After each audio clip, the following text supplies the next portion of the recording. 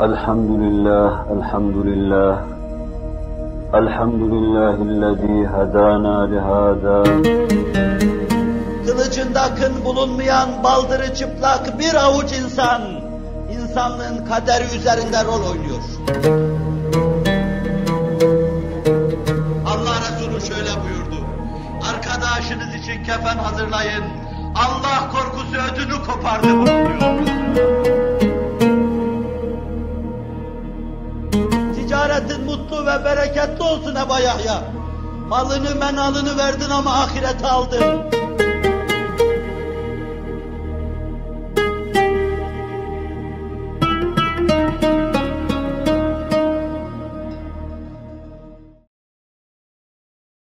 Muhterem Müslümanlar, hayırlı bir işin yolunda olmak, o da ayrı bir hayır sayılır. Hayra vesile hayırdır. Şer olduğu gibi şerre götüren yol da şerdir. Hayır yolunda atılan her adım, tıpkı hayır gibi insanın defteri hasenatına hayrın kaydedilmesine vesile olur. Şer yolunda yürüme, şer yolunda olma, defteri seyyiatına kötülüklerin kaydolmasına vesile olur. Kendini hayra adamış, hayırlı işe vakfetmiş bir insan, onun için gün 24 saat değildir. 24 saatin 24'ü de onun defteri hasenatına hasenat olarak geçer. Zira yatarken, kalkarken, uyurken, uykusunun arasında, yerken, içerken ve gezerken, büyük bir davaya, büyük bir hakikata gönül vermiş onu yapmak istemektedir. Hayatını bu düşüncelerle parçaladığı, bu düşüncelerle hayatını çeşitli bölümlere ayırdığı için Allah Celle Celaluhu hayatındaki muzlim noktaları, karanlık noktaları dahi onun niyet ve düşüncesiyle aydınlatır, onu apaydın bir hayata ulaştırır. Binaenaleyh Allah yolunda ve hayır yolunda olan insanın hayatında karanlık nokta yoktur. Gecesi gündüzü kadar aydındır onun. Hayatının her saniyesi seneler ibadet hükmüne geçmekte. Çünkü hayırlı bir yoldadır. Zira baki istikametinde sarf edilen zaman parçasının kısalığına, uzunluğuna bakılmaz, Allah'ın rızasına bakılır. Binaenaleyh onun yolunda bir saniye seneler hükmüne geçer. Bir anı seyyane binlerce sene yaşamaya müreccahdır. Ve bu hak yolunda olana müyesserdir. Onun için insanların en akıllısı müminler, Allah irfanıyla akıllarına ışık tuttuklarından en isabetli karar vereni olan müminler, hayatlarını ebedi hayata çevirme yolunu bulmuş ve bu sayede ölümsüzlükten kurtulmuşlardır. Allah-u Teala ve Tekaddes Hazretleri, mürde gönüllerimizi ihya ederek bizi hayır yolunda kaim ve daim eylesin. Onun için Müslümanlığın çok iyi bilindiği devirlerde müminler bütün hayrın kapılarını araştırıyorlardı. Ben şu hayrı yaptım, şunu yaptım, ötesinde daha başka bir hayır var mı diyorlardı. Resul-i Ekrem Aleyhisselatu Vesselam'a hayır yollarının çoğaltılması istikametinde müracaat ediyorlardı. Namazı kılıyoruz, orucu tutuyoruz, zekatı veriyoruz.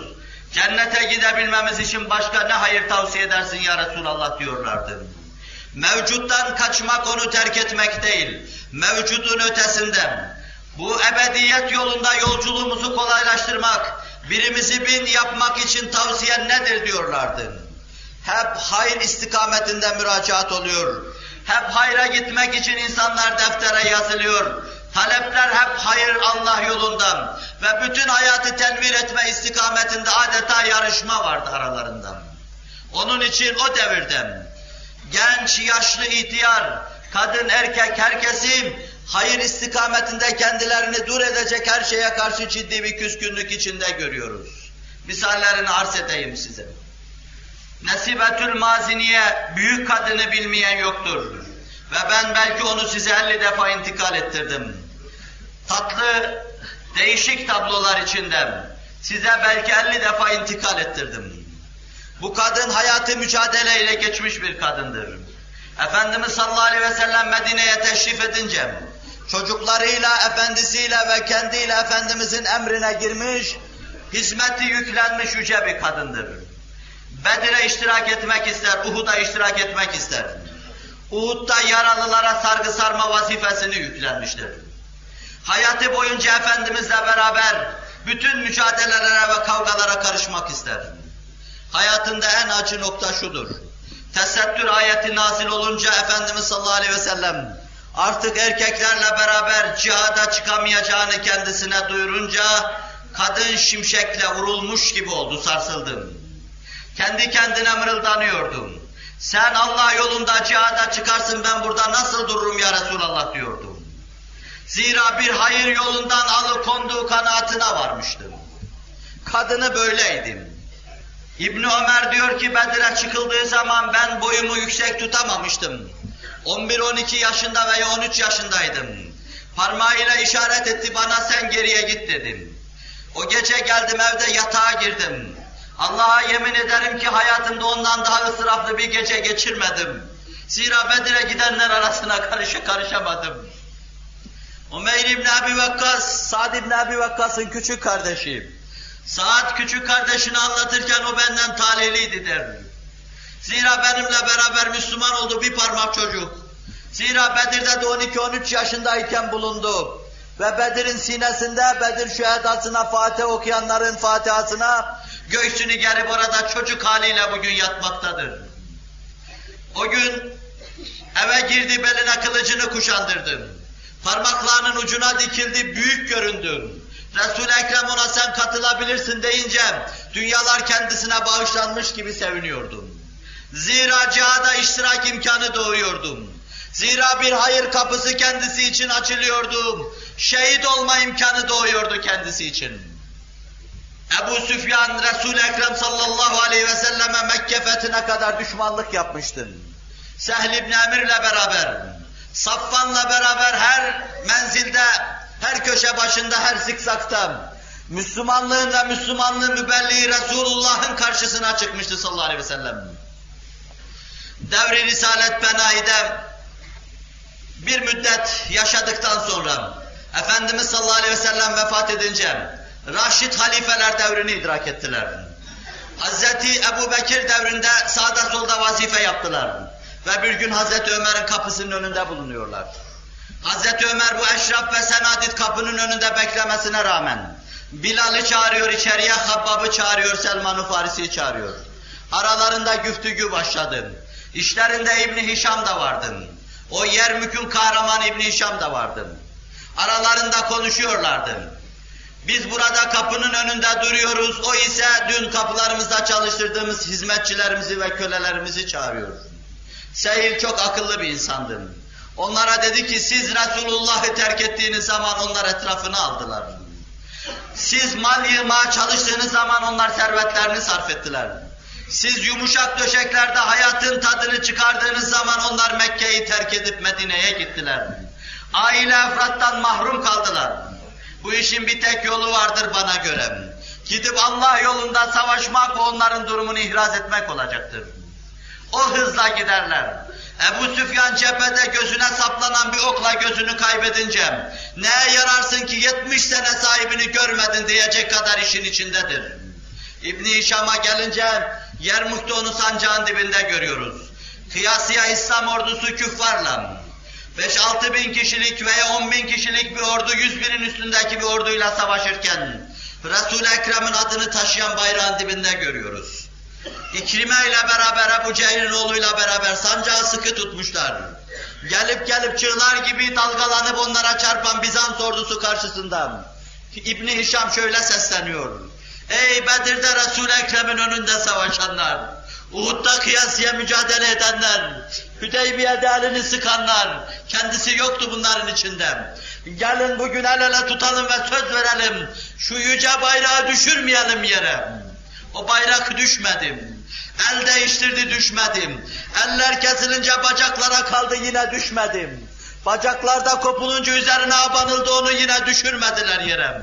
Bir gün düşman bir adım ileriye atabildiyse kütükte doğranmış et haline gelmiş İbn Hişam'ın cesedine basarak ancak geçebilmiştim. Cihat bu derece kendileri için dert olmuştum. Mücadelenin yolu ve aşkı onların içinden en büyük ideal idim.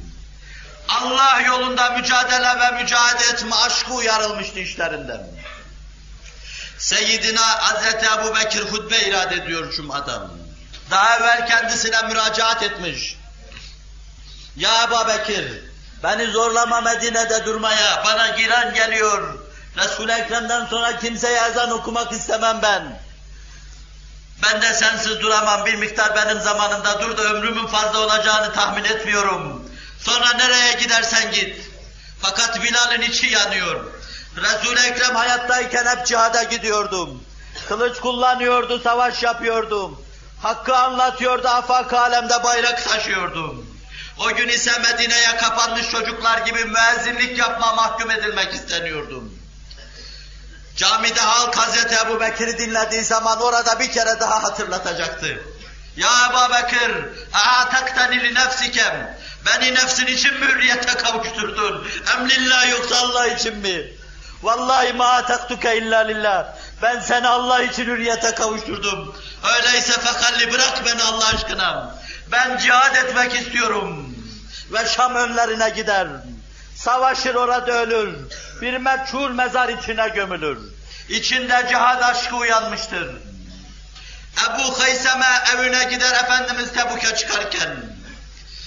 Bahçesinden içeriye girdiği zaman bahçesindeki taravet ve güzellik insanın beynini bulandıracak mahiyettedir.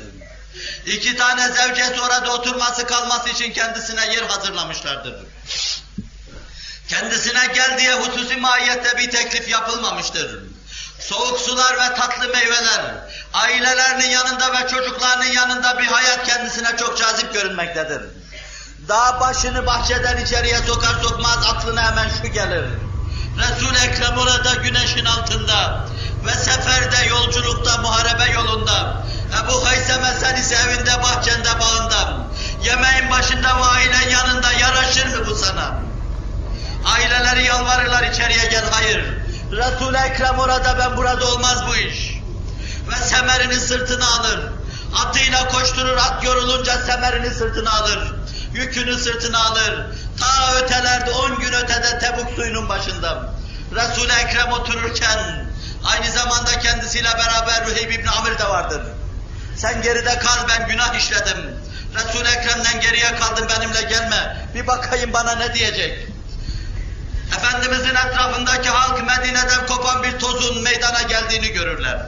Ve Allah Resulü sallallahu aleyhi ve sellem, kun Ebu Haysemem, İnşallah Ebu Hayseme olursun sen der.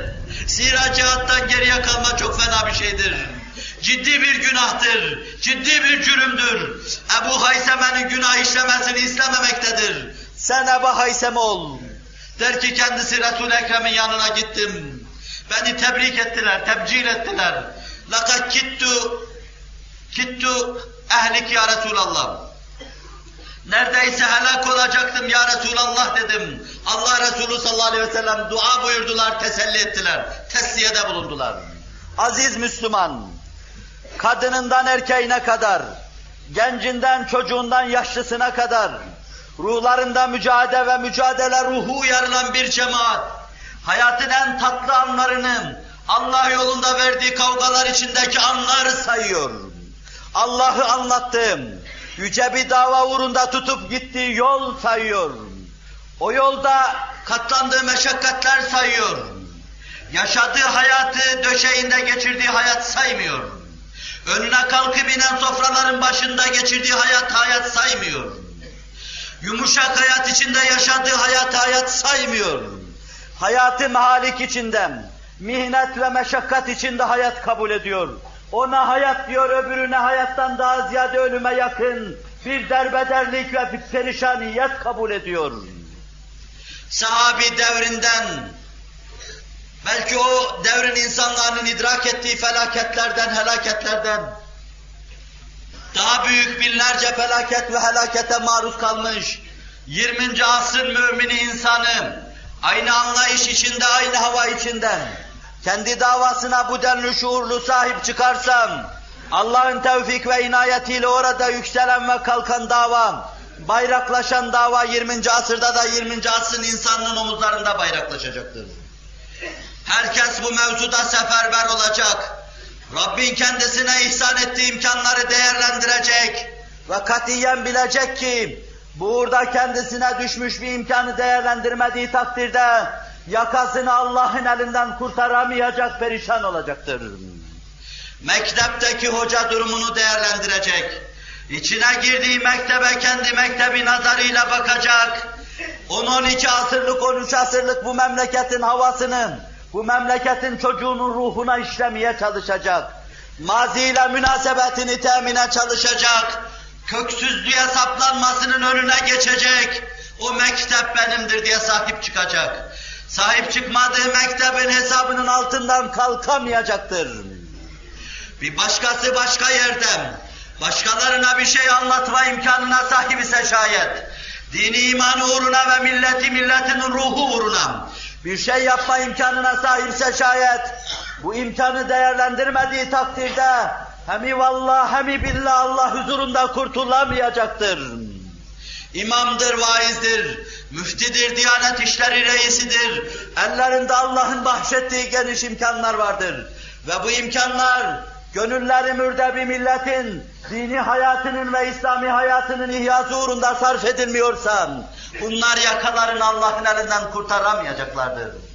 Hepiniz derecenize göre raisiniz. Bir vazifeyle mükellefsiniz. Birer mesuliyetiniz vardır.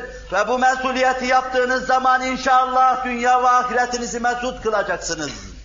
Allah dünya ve ahiretinizi mesut kılsın. Sizi aziz ve paydar eylesin. Yüce bir dava ile, yüce bir vazife ile Allah sizi muvazzaf kılmış. Vazifeli bulunuyorsunuz şu anda.